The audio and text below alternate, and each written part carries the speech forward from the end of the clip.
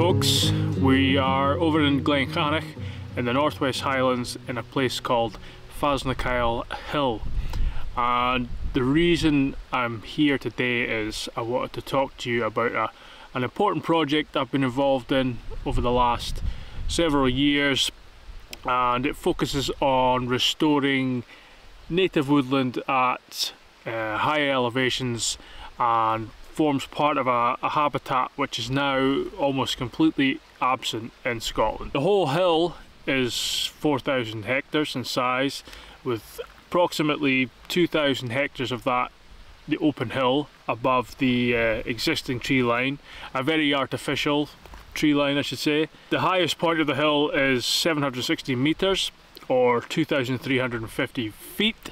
As I just mentioned, we're in Glen Cannich, and to the south over the hill there is Glen Cannich, and to the north over the hills this way is Glen Strathfarra, and kind of down the hill and round the corner behind me when you're looking out west you see Loch Malarich and the Malarich hydroelectric dam. And this hill was purchased by the Forestry Commission in 1951.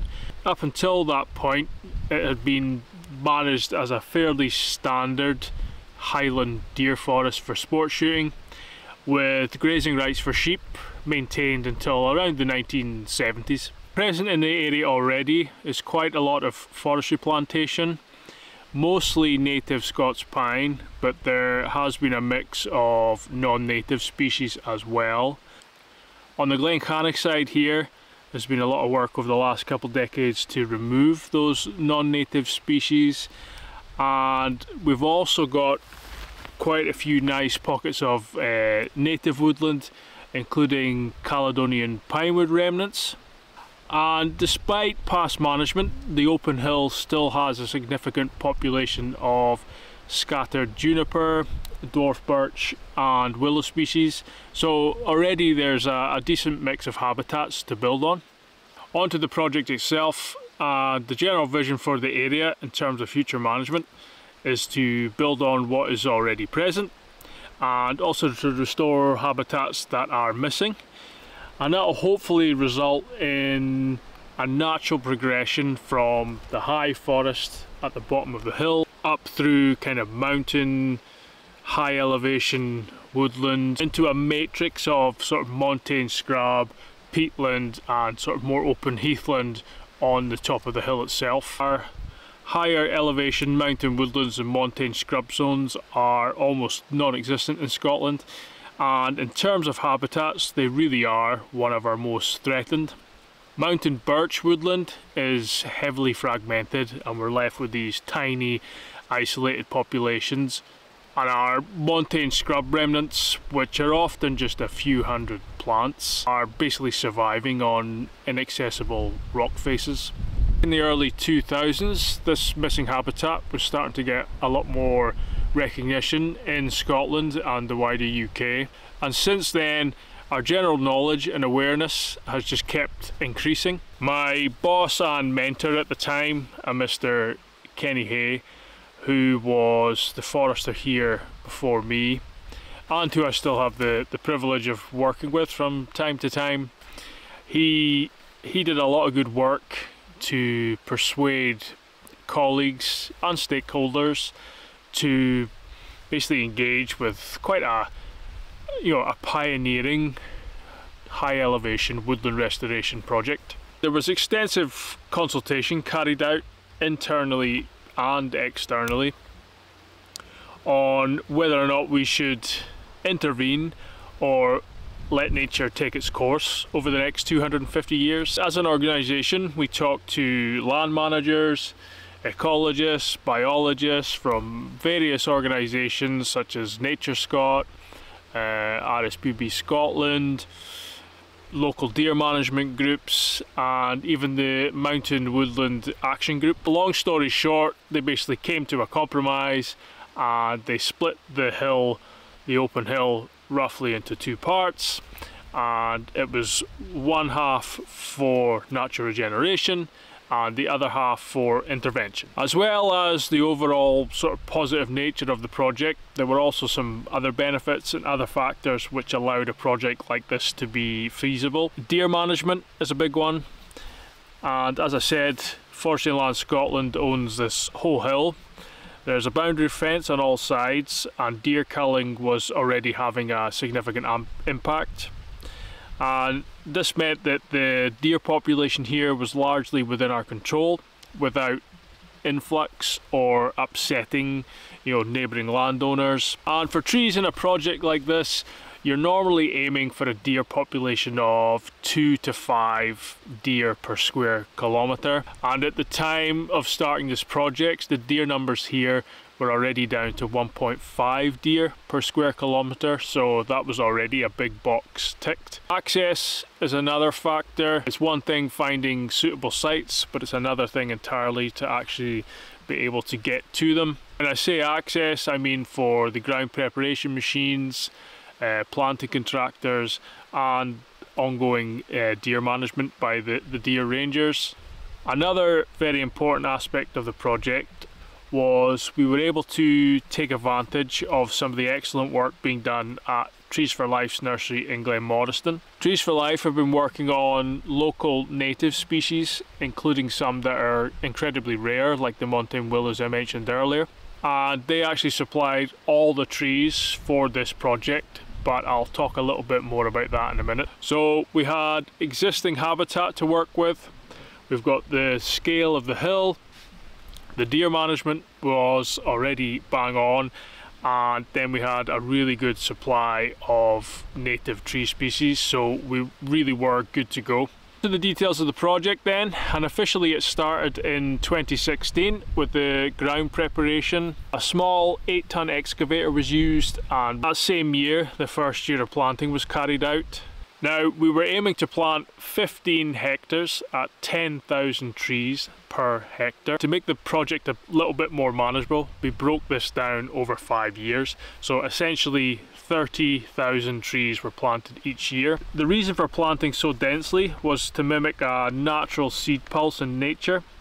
So when you get a kind of disturbance, you open up areas for lots of seed to germinate at the same time, and you get very dense growth of young trees. And this also allows a lot of mutual shelter from the elements, and even from browsing as well, because the trees towards the centre of those dense groups are obviously a little bit less accessible than the ones on the outer edge. Now, you might be thinking that out of a potential 1,000 hectares to work with, 15 hectares is quite a small area. Our aim here was never to reforest the whole hill by planting. What we really wanted to do was create a robust, well-established seed source for the future, and hopefully once that gets going, it can then become a self-sustaining habitat. And I said we planted 30,000 trees a year for 5 years. We got a few extra trees each year, and we actually managed to squeeze a bonus year out of the project. So overall, we were somewhere in the region of 185,000 trees planted on this site. Planting was carried out each year, usually by 3 or 4 planters, and we would always aim for sort of early April, so hopefully all the snow had melted on the site, but obviously not too warm for putting trees in the ground. The same people doing the planting would also carry out the fertilizing. I really can't state enough how critical fertilizing is to a project like this, and ensuring that the trees have the best chance possible of establishing themselves well. Many soils in our upland environments in Scotland have been completely depleted of natural minerals like phosphate and potassium, which is the fertilizer I'm talking about for this site, not nitrogen. We're not interested in nitrogen for this. Potassium and phosphate really are critical elements in tree root growth, drought tolerance, nutrient cycling. The list really does go on, and you'll see time and time again examples where kind of this upland native woodland planting has been carried out, and nearly all of the site has completely failed, and more often than not it's because it hasn't been fertilized properly. The fertilizer is a slow release fertilizer, and we applied 65 grams per tree, and we basically put it in a 30 centimeter circle around the tree. And the reason for that is it should hopefully encourage the roots to grow out from the tree so the tree can establish itself. We are 8 years on now from the first year's planting, and 2 years on from the final year of planting, and the results have been very positive. Growth has been relatively slow, which is to be expected with this kind of exposure on poor soils at this sort of elevation, but the survival rate has been very high. Some of the trees are looking really robust now, especially some of the montane willows. Overall, deer haven't been an issue, which was expected, and hare have actually had the much bigger impact, but nothing too significant. Many of these species have evolved to cope with a certain level of browsing, especially the more shrub-like species. We are really starting to see a change in the landscape as these trees put on more and more growth each year, which is really fantastic to see. We've also now created a new population for some of the rarer willows, and hopefully the site as a whole will become an important seed source for the future. I suppose I'd just like to end this by saying, you know, we have thousands of hectares like this in Scotland, and I really don't think we have the luxury of just sitting back and waiting 150, 200, 250 years for things to happen naturally. And of course, we're not even guaranteed for those things to happen naturally. Huge areas like this have no existing seed source at all, and even if they do, it's often very limited to just 1 or 2 species. And I feel like when opportunities like this area here present themselves, I feel like we really need to be bold and intervene and basically give natural processes a helping hand. But most importantly, if we decide to intervene, we have to manage these sites properly. What I mean by that is we can't just stick trees in the ground and walk away. These sites have to be managed. They have to be planted properly, correct species chosen. We need to take notice of soils. You know, we need to fertilize.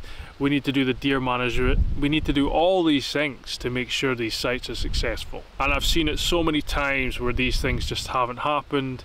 Sites fail, and then these sites are almost used against us when it comes to trying to reforest these upland areas in Scotland.